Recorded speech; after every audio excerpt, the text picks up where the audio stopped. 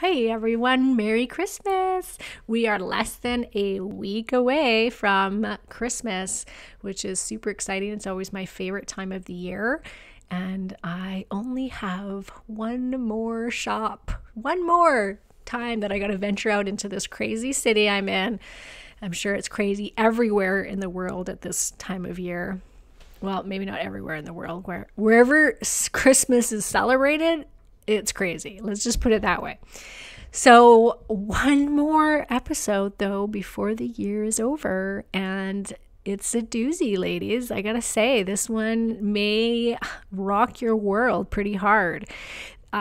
He's a good friend of mine, Todd Ritchie, who is an addiction specialist. He was extremely instrumental in my own healing journey when I worked with him, I'd say about 8 years ago now. And it just, it changed the trajectory of my life. I really think it did. He brought an awareness to me about my own addictions that I had no idea about, and just has a really unique perspective on addiction. So you're going to want to grab the paper and pen for this one, because there'll be a lot of stuff that you're going to have to go back to. You're going to want to re-listen to this podcast, possibly even a couple of times, to really get it to sink into the old brain.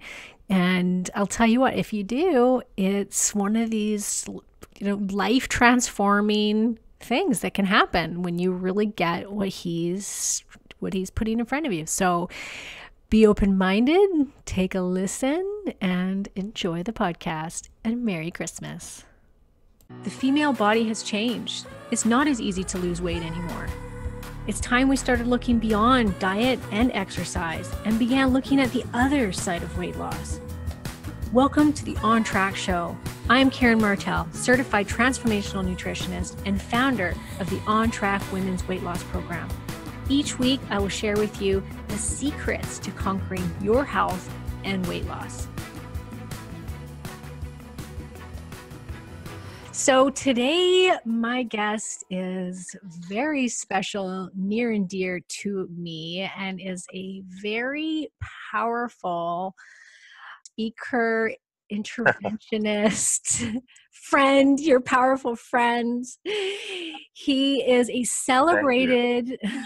He is a celebrated addiction specialist and counselor, passionate international speaker, creator of the neuro alignment model, and co-author of the Answer Model and the Answer Model Theory books. He has used the neuro alignment model in his addiction counseling services for over 12 years to help people break out of the vast majority of their dysfunctional thoughts, beliefs, and behaviors. Welcome, Todd Ritchie. Thank you so much, Karen. It's a pleasure to be here. I'm actually really honored to be able to share this with you today. I was just telling Todd before we got started that I've known for a long time that I was going to have him on the show. Todd was extremely instrumental in my own healing process. Many years ago, I worked with him, but he's also just a close and very dear family friend, and has been for, probably over 20 years now. I met him when I was 19. So over 20 years, 23 years to be exact. Wow. I know, right? I was thinking about that last night and thinking, geez, how long have I known him? And it's like, well, I know I met you on my 19th birthday. So there we go. It was the first time. Time flies. I know, right? It was the first time I went to a bar and you drove us there.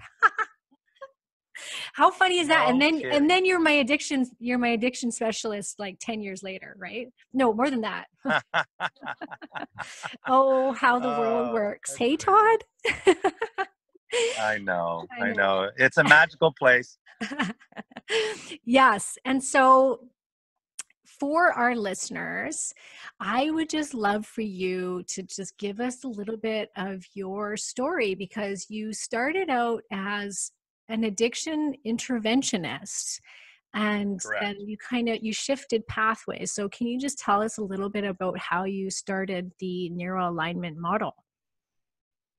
Yeah, you're right. It was a course correction in a sense that happened. One of those pronounced defining moments, and it starts to get into the world of woo-woo and a little bit airy-fairy magical, but but it is my experience. And so you can interpret that any way you want. But I was working and I was helping people with interventions, and I had been doing that for a few years.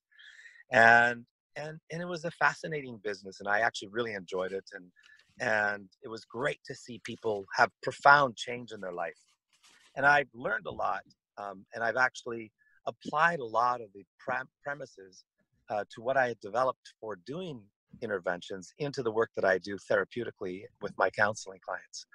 But interestingly enough, there's also sort of an embarrassing side to the story, not necessarily for me, but I worked in a treatment program, and I'm not going to name names, but I worked in a treatment program as an intake counselor initially. And that's not why I went there. I went to work there because I thought I would be an excellent interventionist, and that was my intention. And so after I was there about a month or so, I went to the boss and I said, "Okay, I'm ready to get trained. Let's do this. I've got a feel for it. I've got the lingo.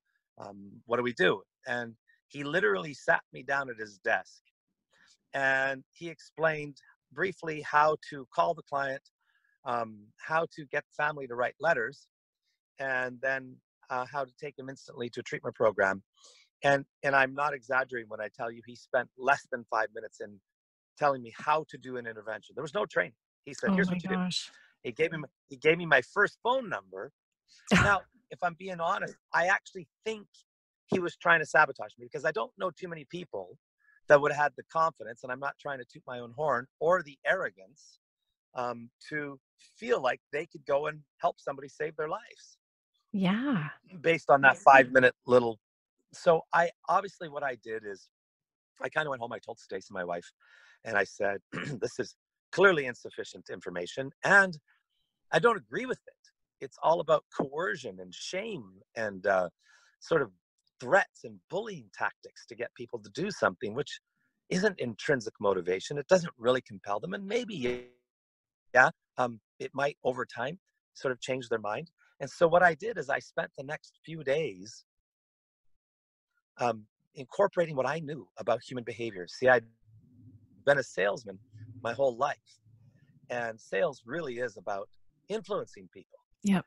And interventions is about influencing people. And so I sort of blended my spiritual teachings that I had, many, many books that I had read and been practicing, and I combined it with my sales techniques, and I came up with my own model. And I don't have time to describe what that model is, but it was a model based on understanding, compassion, trust, love, accountability, and then hope. And my first 13 interventions were successful. And so, flash forward several years as I was doing this and fully immersed in that business, I was actually in the middle of a meditation. And in the middle of this meditation, almost exactly 8.5 minutes into the meditation, I can only describe the experience because, again, it starts to make you sound a little bit kooky. If I was a Christian, they would have said that I was full of the Holy Ghost. If Okay. I was, I don't know, but I had some sort of a download experience that in a singular moment, my hair stood up on my arms and the back of my neck. I was just vibrating and tingling. I was so full of bliss and joy that tears started pouring out of my eyes, and then laughter in conjunction with this overwhelming change in my body, where any sort of ache or pain that I had even ignored and didn't even recognize that I had anymore disappeared. And so I was in this pure state of bliss, nirvana. And in this space or whatever it was, I have what I describe as a remembering. And some people would call it a download or a profound epiphany or an awakening, or I don't know what to call it, but it felt most like remembering. It almost felt like the information that I was being given, and I'll describe that in a second, was something that I already knew, Yeah. which then alluded to me to the potential for a higher self, because that higher self was what knew it. Todd never knew it. This was way beyond my brain, way beyond my memory, way beyond my intellect. And so I just ever since then, obviously, trying to rationally wrap my head around what that experience was. I still don't have a clear definition, but nonetheless, in a single moment that maybe continued for, I would say, 5 to 10 seconds. It wasn't long. I had this sublime, comprehensive, overwhelming sort of knowing of where literally all human suffering came from, and what to do about it, and what to name it. And very specifically in this download, in this remembering, was the message, do not give God credit. Oh, wow. And so, yeah, and so I ran and grabbed my journal. And as soon as I put pen to paper, literally this sublime, completely comprehensive understanding, the moment my pen touched the page, started to disappear. The periphery, the little things that tied it all together, the things that made it sort of unified, started truncating and falling away. And what I was left with was the sort of core seminal ideas. But so much of the detail was gone. And I would speed up my writing and just try and get more down, because I felt like, oh my God, I'm going to lose all of this, because I knew it wasn't mine. It wasn't from my brain. It wasn't in my memory. It was coming from somewhere else. I think, by the way, let's qualify that.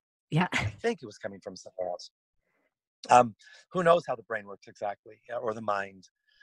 And so what I was left with was still something very profound.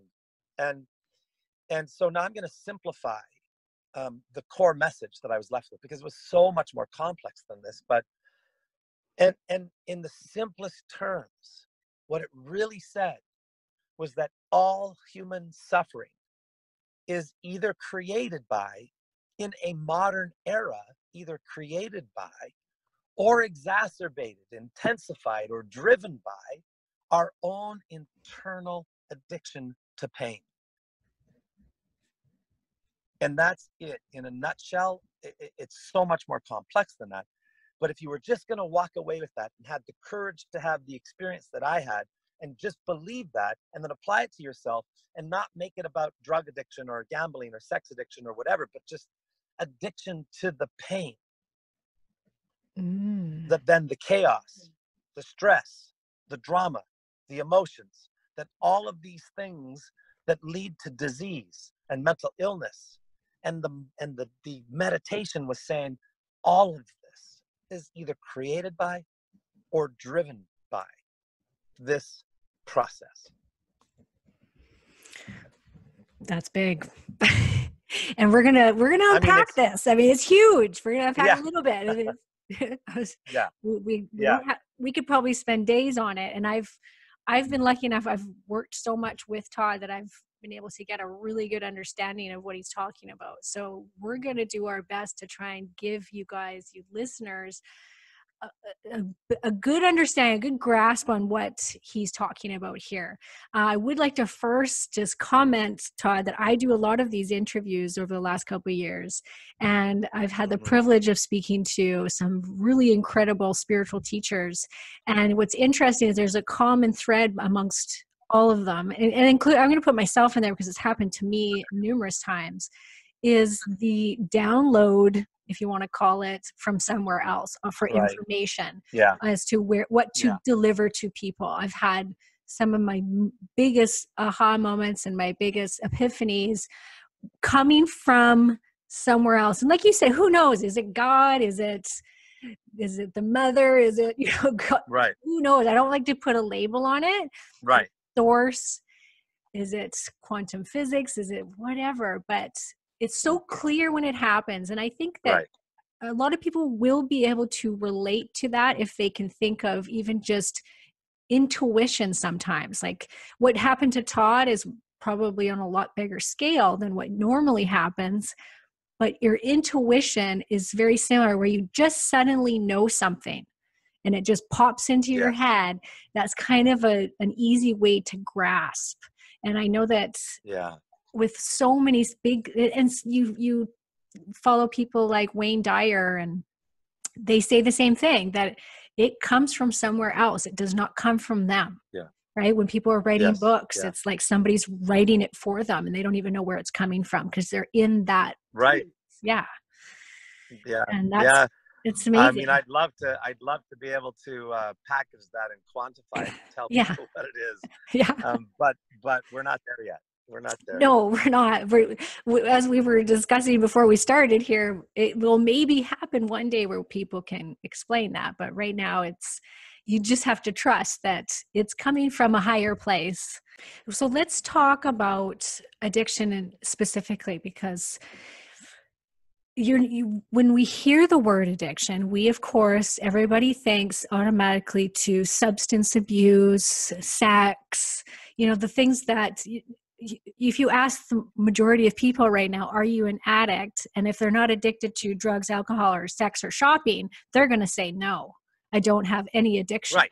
right? I remember coming Right. into my own therapy with you thinking the same thing. I was like, oh yeah, I'm Yeah. not an addict. What are Right. you talking about, Todd? Right. So can you Yeah. kind of break that down, why it is that Yeah. there's so many levels to addiction when you're talking about it? Yeah. That absolutely. Look at without the clarification or a new definition of addiction, people won't have faith. They won't trust it because they can't believe it. And there's a horrible negative stigma to addiction. And so you can look at addiction. I mean, I can't change the word. We've tried for years to come up with a better word. Mm. Habits, patterns, learning, that's biochemically reinforced. Like all of those things are true.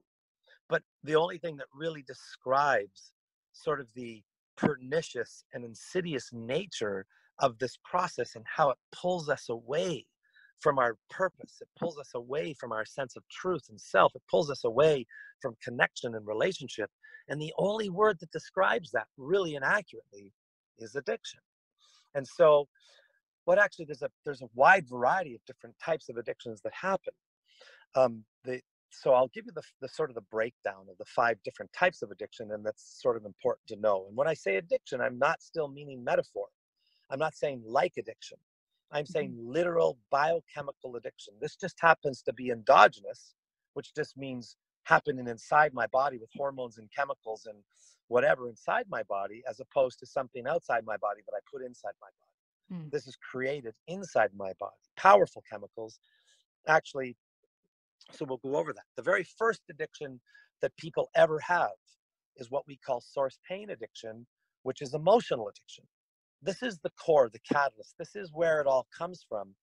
And almost all of our dysfunction will be sort of an offshoot, a byproduct of this source pain addiction. Now, it would take too long for me to really get into the Mhm. intricacies of how this works in the brain, and it probably might be over the head of some of the listeners. Not that they couldn't get it, but just that I wouldn't be good enough at explaining it in time for Right. certain types of learners. Okay. And so, source pain addiction is in fact emotional addiction. So when we go to simplify it, when we go through a trauma, let's say, for example, we say that the first trauma that we have, and that could even happen in utero, there's something that happens. This is where the creation of the false self starts. And so we say that with the trauma, there's a fracturing of the psyche. With each subsequent trauma, there's a fracturing of the psyche. And with this fracturing, if you can picture that, there's sort of like this separating process. And sometimes what I do is I picture the brain just sort of peeling in half, and that there's this fissure that goes deep. And and as the brain is peeling in half, that there's 2 cloves, there's 2 sides, there's 2 hemispheres.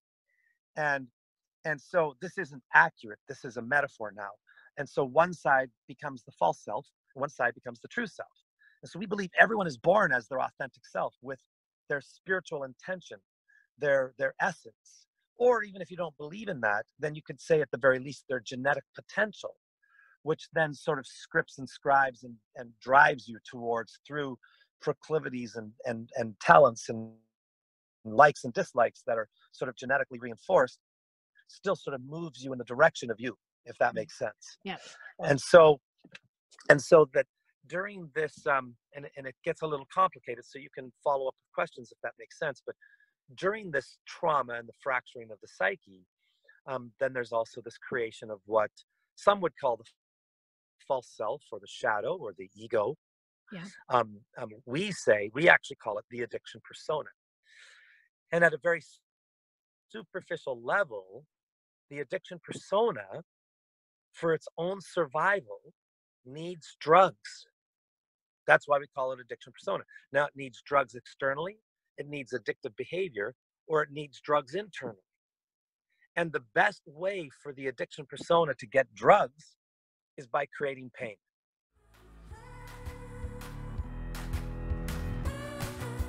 Quick interruption, ladies. I want to tell you about our upcoming challenges that start January 7th in the On Track program.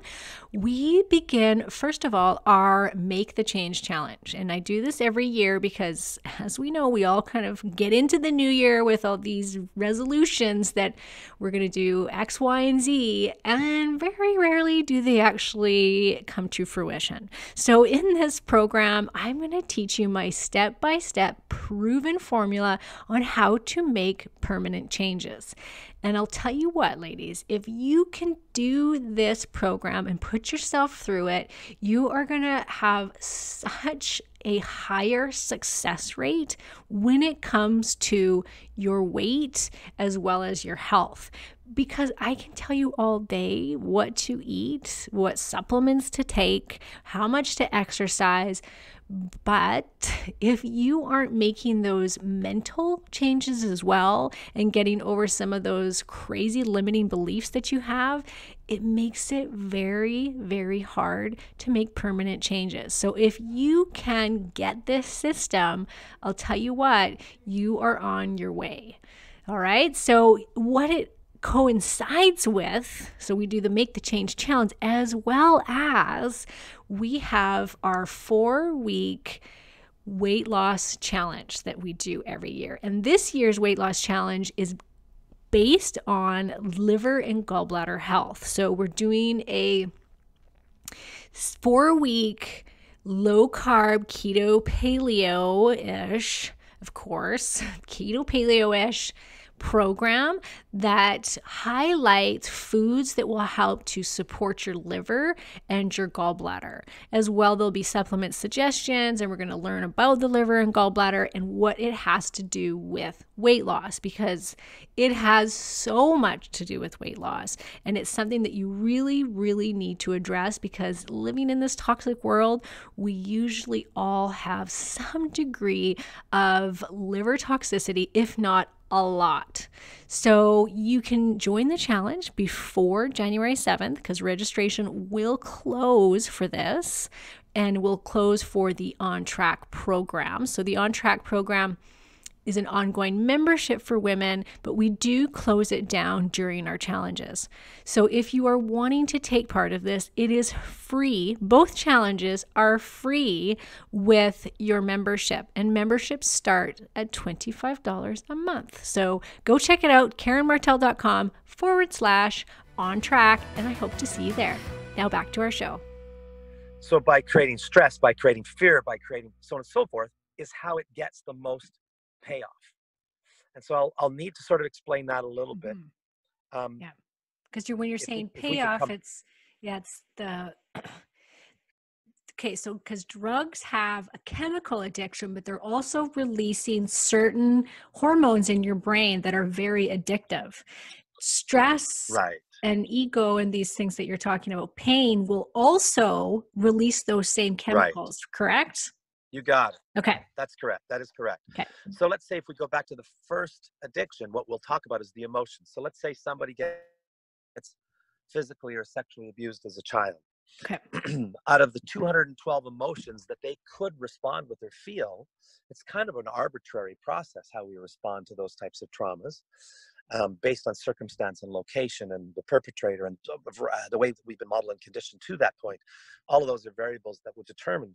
But out of the 212 emotions that I could choose, and typically people experience, and choose is a bad word, but that happen to me or that I feel, normally they'll feel 2 or 3 or 4 different emotions. So it depends from person to a person. But let's say at the very least, oftentimes during and or after a sexual abuse, we'll feel some sort of shame, we'll feel some sense of powerlessness maybe, and then maybe I feel some sort of unlovable, or maybe instead I feel rage or anger.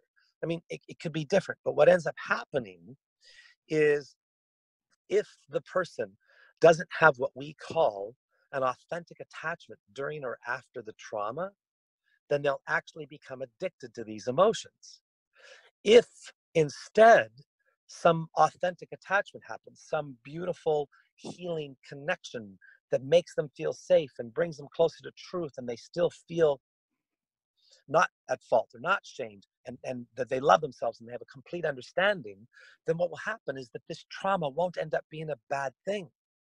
It's still bad on face value, if you want to qualify Mhm. things in that regard, but in terms of the person's life experience moving forward, this trauma for that person who had an authentic attachment, in fact, will create resilience, will create coping mechanisms, will create a sense of alignment with something powerful and positive, will create a survivor mentality that this person will be able to use again and again and again. And so in that regard, if we survive a trauma with an authentic attachment, a complete authentic attachment, it ends up enhancing our life experience.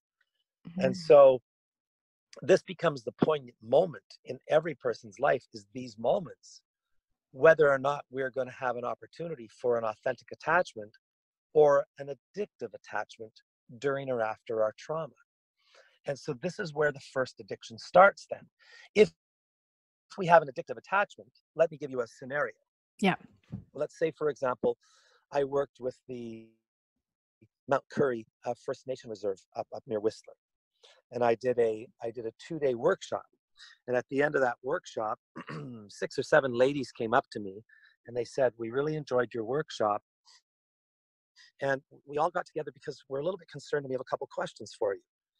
And it was very sincere, and they were very open. And the first thing is, before they asked a question, is that they just wanted to say, every girl historically and to date on that particular reservation over the age of 6 had been sexually abused. Oh my God. There had not been an exception to the rule in any of their Wow. memories.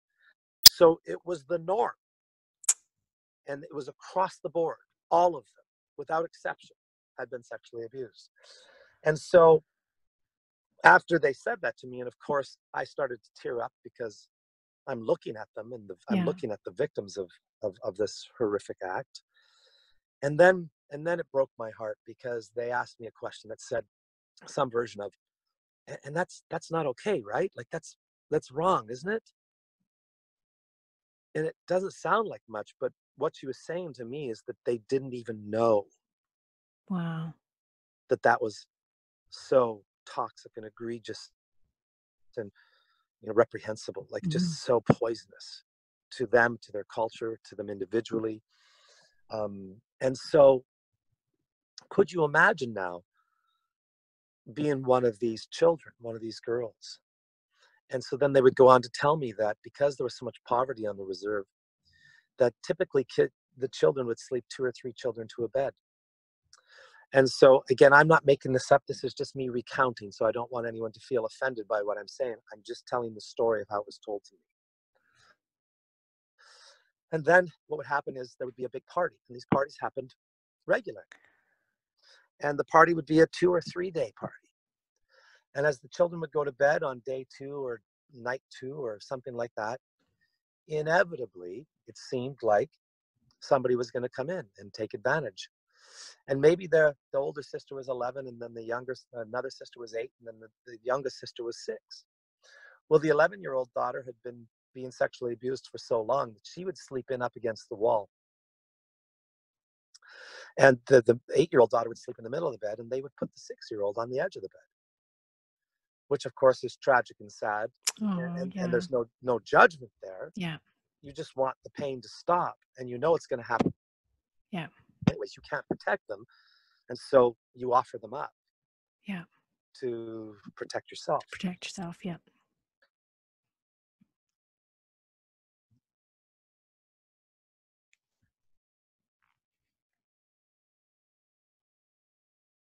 Looked around, and mom and dad weren't there, and Granny wasn't there and nobody was there to protect her. And so here we are in this trauma, and we're hoping for an opportunity for an authentic attachment, but there's none around. No. So I see a bottle of whiskey on the cupboard, and I'm only 8 or whatever at the time, and I grab the whiskey and I just walk down the old dirt road and I get smashed.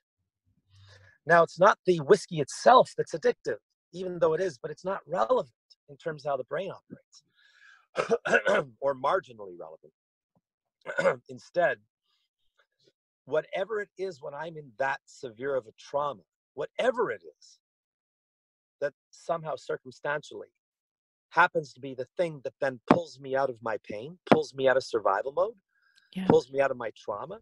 Well, the brain sees that as pulls me out of survival mode. And whatever pulls me out of survival mode, the brain better pay attention to.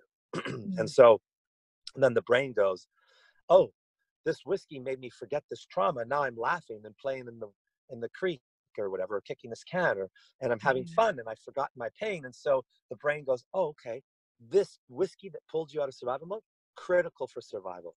From that moment at 8 years of age, anytime I get stressed, anytime I get threatened, I need whiskey. And now that can be subverted over time, and it can be challenged over time in a variety of ways that are very complicated. But maybe whiskey turns into beer, or maybe it turns into pot, maybe whatever. But that some sort of substance like that takes me out of survival mode. And now this kid, unless some profound intervention happens, is guaranteed to be an alcoholic or a drug addict. Mm-hmm. It's written on the walls. It's predetermined. There are other things that could happen, like another trauma could happen with a powerful enough authentic attachment that could undo the previous trauma and attachment. And that gets a little too complicated, so let's just kind of move past that. But that's sort of how we heal people. But nonetheless, so that happens to the first child. Now, what are the odds in a modern culture, especially in one like the Mount Currie Indian Reservation? What are the odds for that poor child, as we're thinking of judgment because of their addiction now? What are the odds that as they got sexually abused and they walked out and there was no one around, but maybe Granny showed up and protected them and called the police and found the guy and put him in jail and got great therapy and did some sort of a native healing process and did the sweat and then prayed and did and went through a ceremonial healing to that point where that person felt loved and seen and connected, and you know, what are the odds that would have happened perfectly? Well, very remote. What are the odds that maybe a million monarch butterflies just flew by at the perfect time and distracted her, and she looked up the window and saw these millions of butterflies, and she chased after them down the road, and then they went down to the old stream, and she sat by the stream as these butterflies were playing and the fish were jumping and catching the butterflies, and then across the stream, oh, there's a unicorn. I mean, it doesn't happen. No. And so 99+% are now sort of branded with a template with this, what we call source pain addiction.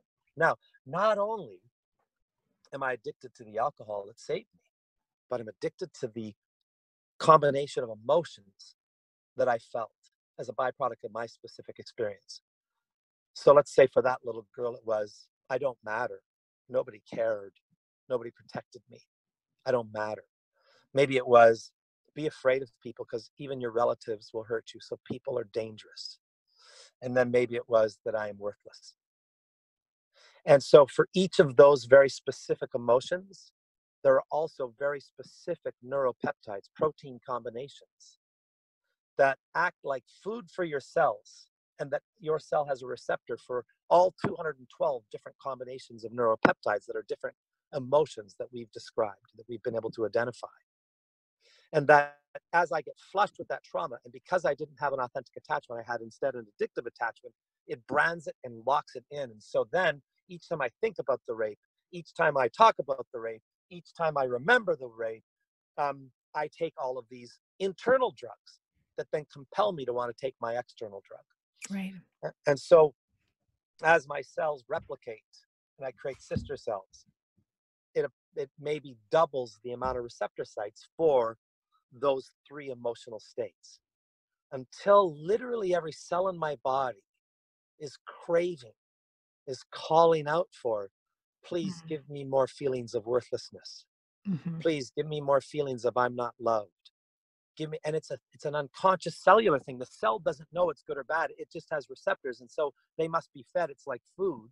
And so there's a consciousness that we call emotion that then compels me through action and thought towards behaviors unconsciously that I'm not aware will actually bring me back to those feelings, but that will inexorably lead me back again and again and again so that I can experience those three emotions over and over and over and over.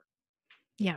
And when a person tries to break free and tries to heal themselves, so I'm going to just give the example, of course, of somebody that's trying to lose weight, because this is something I see often. As they start losing the weight, there comes a point where a lot of women, it's like they panic almost, Mm-hmm. right? And they start to self-sabotage because it's so unfamiliar to them. And I think that it's also that they're moving away from those addictive emotions that they have around their body. Yeah. And when the body is so used to it, is addicted to the emotions, it considers it a threat to its survival when it's moving away from it. Does that make sense? Yeah, no, that's very good, Karen. Absolutely what I feel like is happening. And, the challenges, and so we can get kind of more into the details of this. But let's say, for example, at the root cause of your weight gain is these original early traumas that I'm trying to protect myself from the memory of, from the experience of, from the repetition compulsion, from somehow my recognition that I seem to be unconsciously recreating things that make me feel like this again and again. Yeah. And so if those types of things happen to me, one of my responses might be that my body just creates tons of cortisol, tons of stress hormones as the stress response or the survival mechanisms get activated. And those higher levels of cortisol instantly start packing fat on my body. You'll know if you have super high levels of cortisol because for those types of people, oftentimes it will pack fat on my stomach. Yeah. And you might not even be apparently and obviously self-sabotage.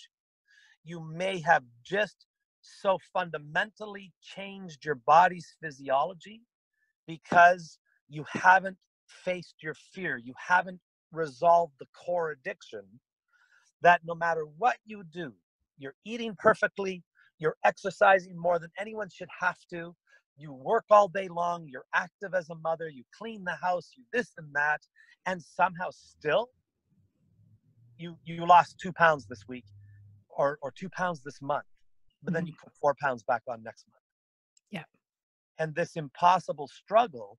And for people that are having that type of weight loss problem, yeah, we got to break it down in levels because you're right. Some people self-sabotage, and that might not be a fair representation because is it really self-sabotage if the survival centers of your brain have tricked you into a self-defeating behavior, but that would be more not you sabotaging you, Right. but your addiction sabotaging you, Yeah. if that makes sense. Yeah. 100%. Yeah. And so first you want to be fair to yourself. If Yeah. you understood that there's this very complex and powerful physiological process that's tricking you into whatever looks like self-sabotage. Well, here's the irony. When you self-sabotage, is what you're feeling guilt and shame? And is guilt and shame because of your self-sabotage? Are those also two of the core emotions you felt because of your childhood trauma, your original source pain addiction? And so, you failing or your judgment of your failure is the perfect opportunity to trick you back into the same emotions you felt during your sexual trauma or whatever it is. It doesn't really matter. See that the trauma doesn't have to be the same, not even No. close. No. Your addiction persona doesn't care. For some people, it will repeat the same trauma again. I'm going out with another abusive man. I'm going out with another abusive man. I'm going out with another abusive man. Oh God, all men are abusive. Yeah. Or it's completely different. No, I picked a different guy. I'm in a good relationship now, but problems at work, guilt, shame. No, not work. It's like my health keeps failing, guilt, shame, whatever it might be. It doesn't matter. whatever tool the addiction can use that's going to be most effective and easiest for it to trick you into the self-sabotage so that you'll end up taking the drug it really wants. It doesn't give two shits that you're overweight or underweight. Yeah. It only cares. And so this is actually one way out, Karen. Knowing this and knowing that what it really, really wants above everything else is the perfectly crafted torture chamber of your most profound and painful childhood trauma. It Oh, that's wants crazy. those three specific or four or two Hmm. specific emotions connected to the scariest, when you were the most powerless, when you were the most devastated. It wants those three, two, four emotions over and over and over. That's what it wants. That's And crazy.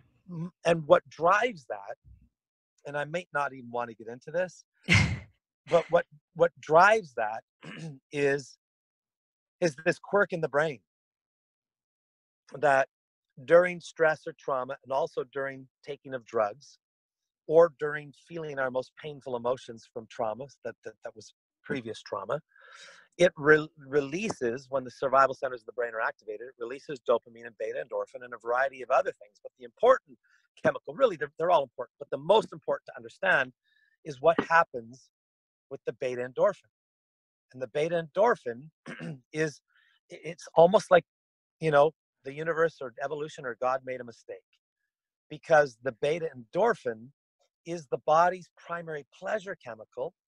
So it's what we get fed a doubling dose of if we have great sex or great food or great party, a great socialization, or I express my artistic creativity, or I express my talents and abilities, or I contribute to somebody and help somebody, whatever. All these things that we evolved for, that serve survival, that enhance survival, this beta endorphin would sort of double baseline. And so you would go, oh, that's sex. And then boom, double beta endorphin. This is good. Let's do that again. Hmm. And so, oh, that's food. Double beta endorphin. Oh, this is good. Let's do that again. And so there's this biological, physiological sort of reinforcer that sort of is enhancing our survival. But what actually happens is with our trauma is that we get the exact same chemical, because it's not only our body's primary pleasure chemical, it's also our body's primary painkiller. Wow. Yeah. And we get not two times like we do for pleasure, but somewhere between 5 and 10 times for painkilling. Oh my God. So I hope people are really got what he just said. So let me just break it down. He's, and this is truth, this is science. You get 5 times more of a chemical payoff than you do when you're doing something that is pleasurable, like he said, like sex, shopping, having, really good experiences where you get that rush, right? You get the same chemical payoff when something like so traumatic is happening to you. So Absolutely. imagine how much more you think that pleasure stuff is addictive. Think of how much painful experiences are addictive. Yeah. And it's actually the qualifying part of the definition. We say Yeah. you cannot actually be addicted to something until it's creating pain in your life or the life of people that you love or that love you, and then you continue the behavior. So in other words, if I went out every night and did heroin, but it didn't upset my wife, it didn't affect my health, I didn't feel hungover the next day, I didn't get fired from my job, I didn't feel, embarrassed or like I was hiding or being sneaky or shameful. If none of that happened, you wouldn't be addicted to it. You wouldn't get addicted to it. We only get addicted when it creates pain, and then we continue. Oh, Not that we wow. see the pain that it creates, because we think it kills the pain. Right.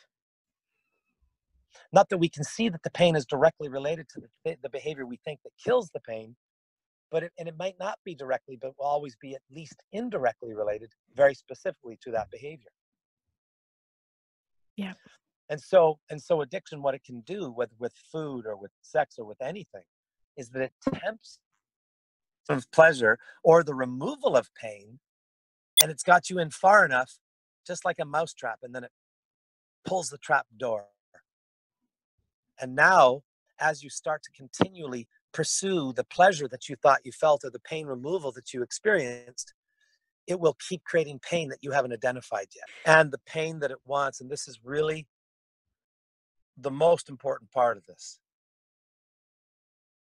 the pain that it wants is that core, original, source pain, worst trauma, perfectly crafted torture chamber of that child's nightmare, recreated over and over again, but specifically with the neuropeptides, the emotions.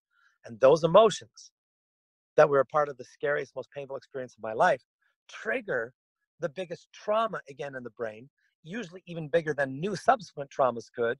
And so that's where the repetition compulsion comes in, where the subconscious brain keeps compelling me, whether through thought or through behavior or through the law of attraction, to recreate circumstances that will allow me to, even if I don't recreate something similar, allow me to perceive that I might be about to, or that run things through the filter of my thoughts that would still allow me to perceive it in a way that I could take those emotions, that I could take those powerful drugs that I'm addicted to, and then that triggers the release of the heroin.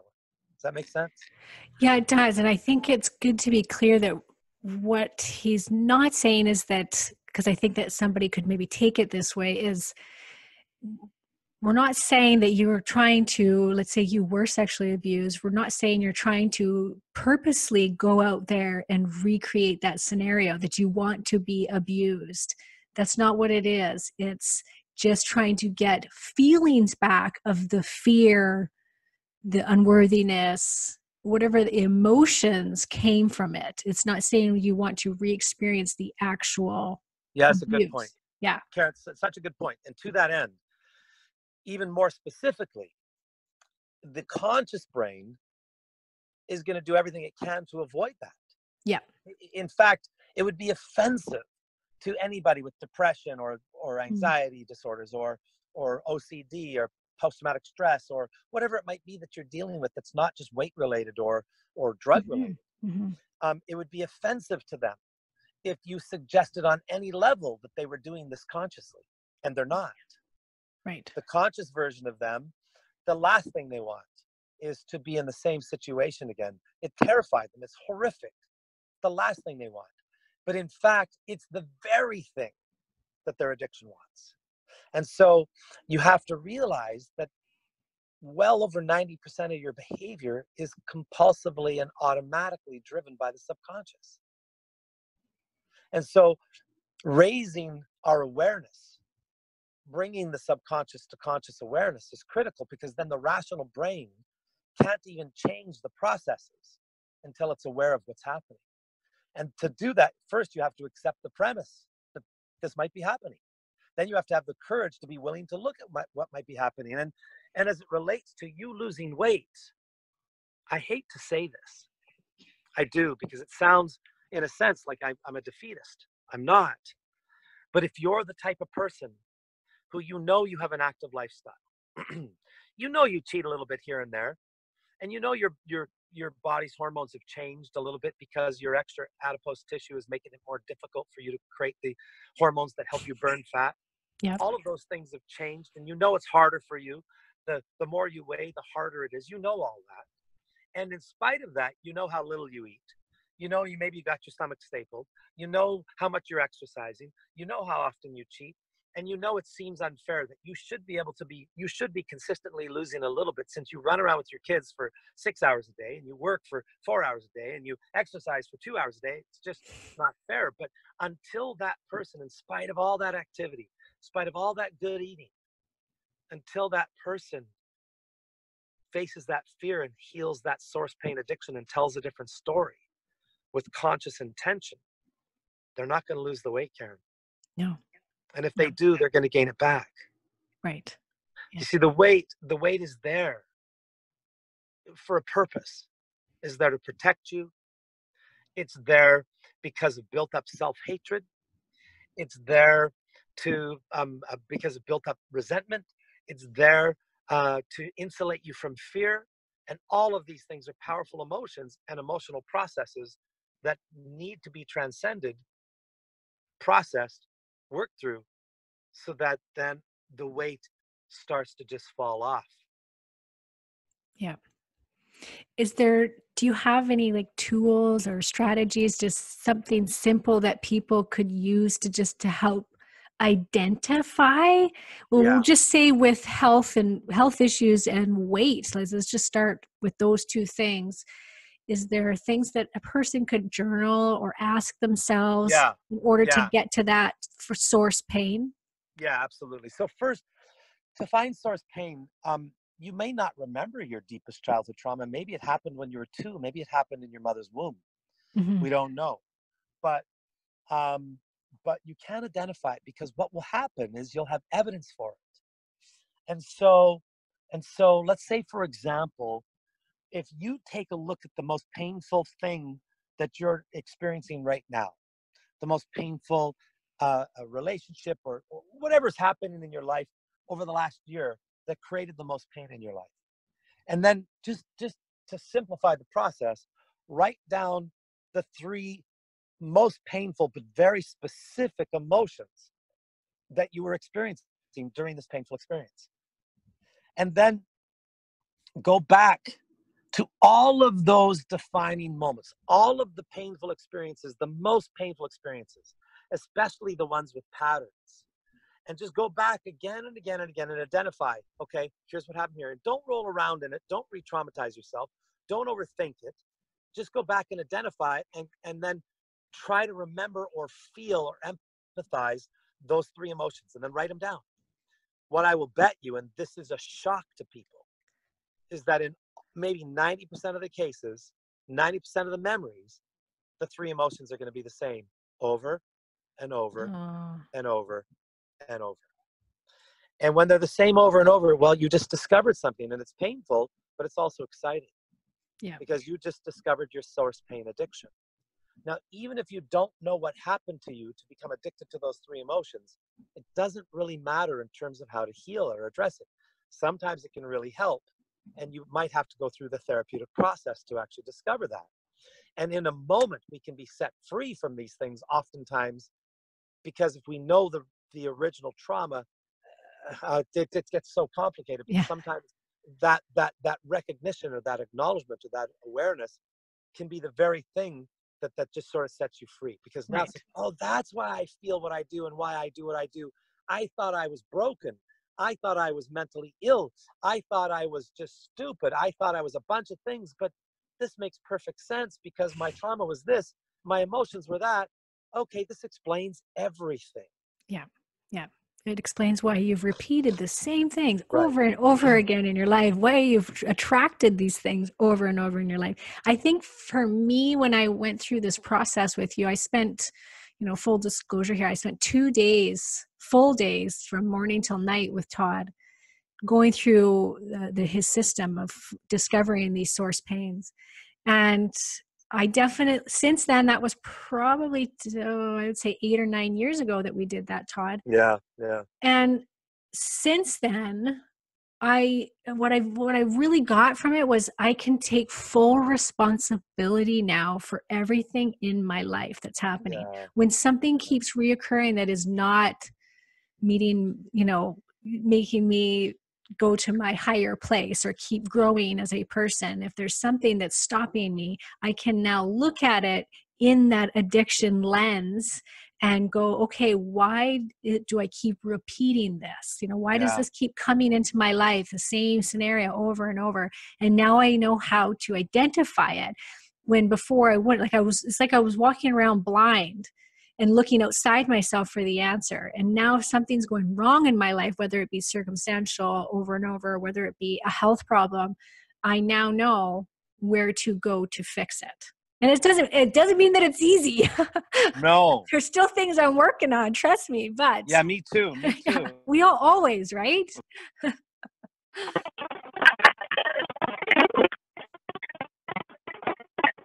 Just a sec, Todd, you're breaking up here. Oh, Oh, sorry. oh, there you go. Sorry. That's better. There we Go go. on. I was saying, Say that again. yeah, what people can tend to do is, if we say the word responsibility, some people interpret that as fault, blame. Right.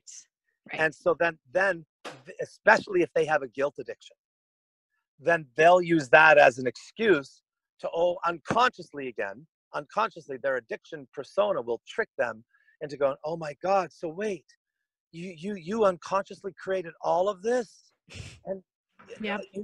you hurt your children because of this. You had a divorce because of you. Oh, you should feel shame. And what's important to recognize, you have to remember the term unconscious. You have to get, until there's an awareness about it, there was nothing you could do. No. You were powerless. Only the light being shone on it brightly enough, and then your commitment to the process, and then your courage to face terrifying things that feel like a little child still running and hiding from something in the body. Then you might start really overcoming these things. But it requires, first of all, such self-forgiveness and self-love. And then it requires patience. And then it requires real courage. Can you imagine unconsciously if you had a story and an identity and a narrative for why your life wasn't working out in relationship or with your body or your health the way that you thought it should, and this story was real to you, it was legitimate because you didn't have this information, and now you know that the story's not really valid anymore. It's actually the justification and the excuse that the addiction uses to keep tricking you into taking your drugs and to keep making you feel powerless. And so how do you look in the mirror if you don't understand the concept of unconscious? If you don't understand that that's not your fault, that's not even your responsibility until you become aware. And even when you become aware, we still recognize the intense fear that might crop up, that might not make you or give you the ability to instantly sort of tackle these things and overcome them.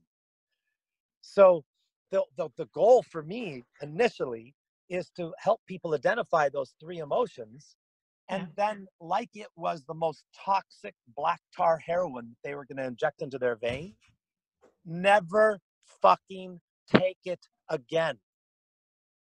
At the cost of, even at the cost of that, maybe I should have felt guilt for that behavior.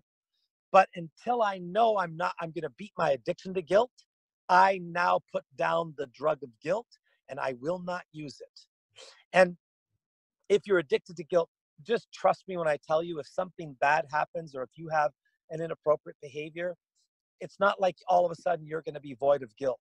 It's really going to be you trying to process and mitigate and limit the amount of guilt you feel and find the ways to not justify it anymore, if that happens to be the thing you're addicted to.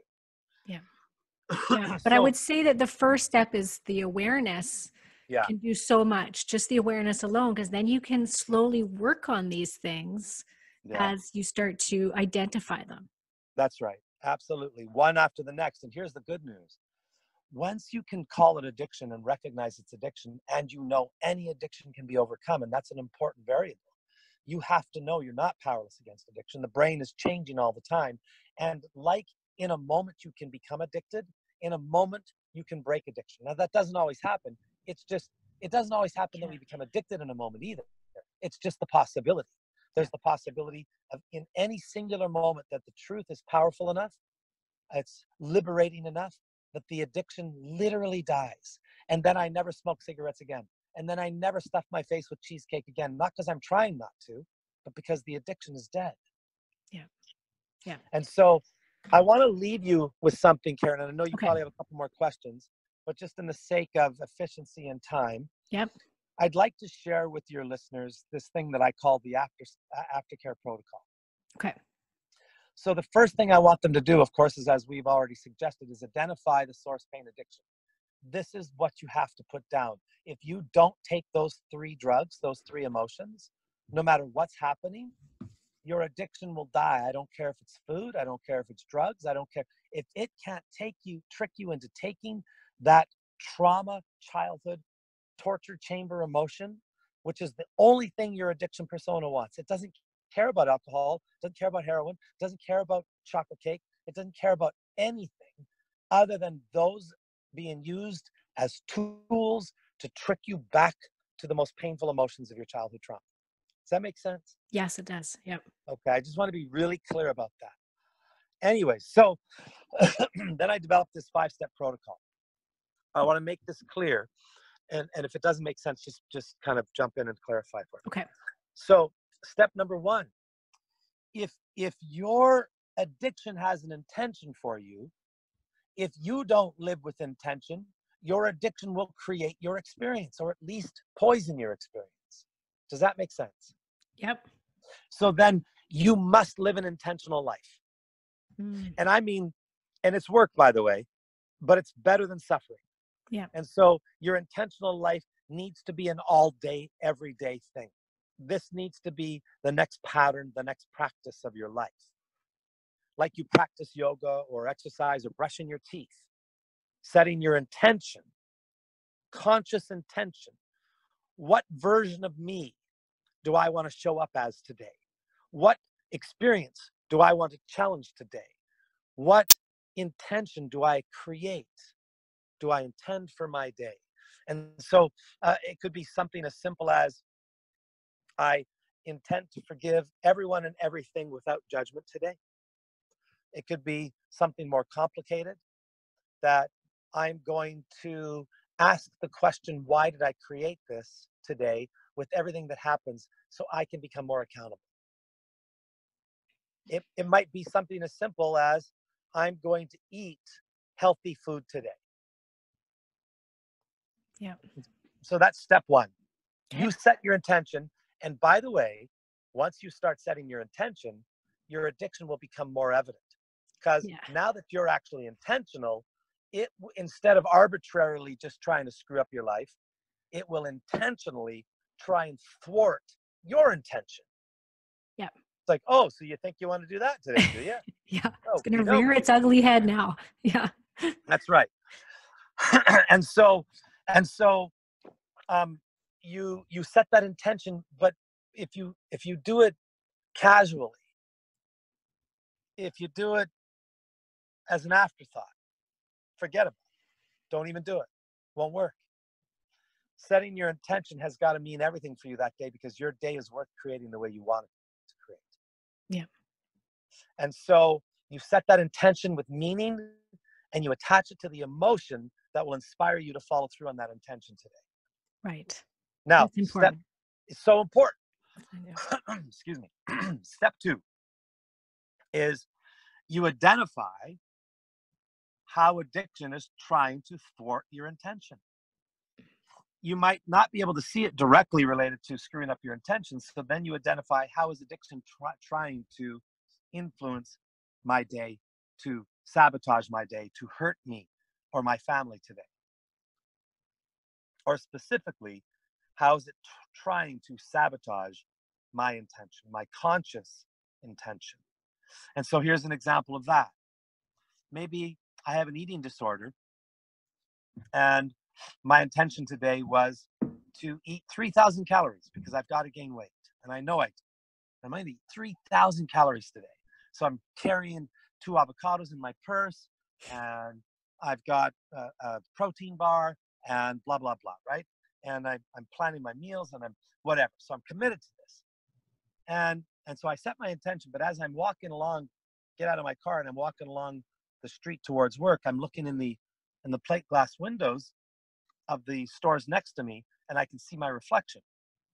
And so my internal voice, that I think is just my internal voice, but if it's a voice that's trying to create pain and trying to trick you into negative emotions or negative behaviors, that's not your voice. That's your addiction voice. Mm. And so your addiction voice is going to lie to you, because it never tells the truth. At least it never tells the truth or the whole truth. Sometimes it might say something that you believe, like, wow, your hair is messy. But what it really means is you're worthless. Right. Not your hair is messy so that you shouldn't fix your hair. No, fix your hair, but your hair is messy. But do you feel these feelings when I say your hair is messy? You pathetic, worthless piece of shit. Yeah. You're disgusting and gross and ugly. That's what it means. So you identify what process it's using. Okay, so this girl's walking to work, and she sees a distorted body, and the voice that comes with it is, oh, hey, your clothes look really tight. fitting today. So that's its subtle little manipulation. And maybe your clothes are tight, so it might be connected to a thread of truth. But so that's step 2, is to identify what process is addiction using.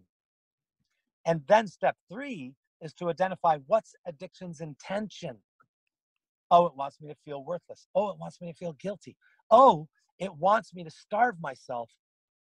It's telling me not that my clothes look fat. Not that my clothes look tight. It's telling me that I look fat. I need to stop eating. It doesn't want me to eat. I happen to know that that's already my problem. I've identified that. Okay, screw you, addiction. And so in that moment, we take step number 4. So I've identified addiction's intention. And then step number 4 is the only thing that will save us. Because knowing all of this is great, but now it's the doing. And so we say massive action in the healthy opposite direction. So I'm always prepared that addiction is going to try and thwart my intention. So I come prepared. And so I'm bringing my chocolate bar and my banana and my avocado and my whatever, and I'm going to eat the calories that addiction doesn't want me to. So it's saying I look fat, and normally I would starve myself or go work out. Instead, you bastard addiction, I'm eating a whole avocado right now to show you Take this. who's the boss. Yeah. Take this. That's exactly what you didn't want. And so I'm always going to do the healthy version of the opposite of what you're trying to get me to do. And even if I don't know what to do today, by doing the healthy version of the opposite of what you want me to do, I'll be doing the most healthy healing thing that I could do that day. Hey, addiction, thank you for guiding me so clearly and succinctly towards the best, healthiest healing version of me. And then step number 5 is at the end of the day, I will reflect upon my day and I will give myself a score out of 100 so that we can start to measure the influence that addiction has. We can start to measure the control and influence we have over addiction. And we can start committing to increasing our numbers, getting better and better. Yeah. Oh, that's good, Todd. I'm already thinking of all the things right now that I could be putting through this process. It was a good refresher for me. I love it. Good.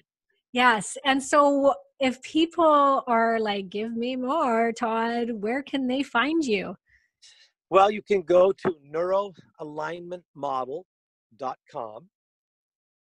You can also, I have a new book coming out, which will be my neuro alignment model workbook, which will have a lot of these types of exercises in it. Yeah, that'll be great. You can also purchase the original books that I co-authored with neuroscientist John Montgomery, but you can look me up, Todd Ritchie, that's Ritchey. You can also find that on my website, Neuro Alignment Model, but you can also purchase the books on Amazon. And there's and 2 Facebook. Books. And Facebook, yeah, you can find me on Facebook. I have my personal. I have a bunch of videos that I've recorded on Facebook. Yeah, But yeah, you can lots of training.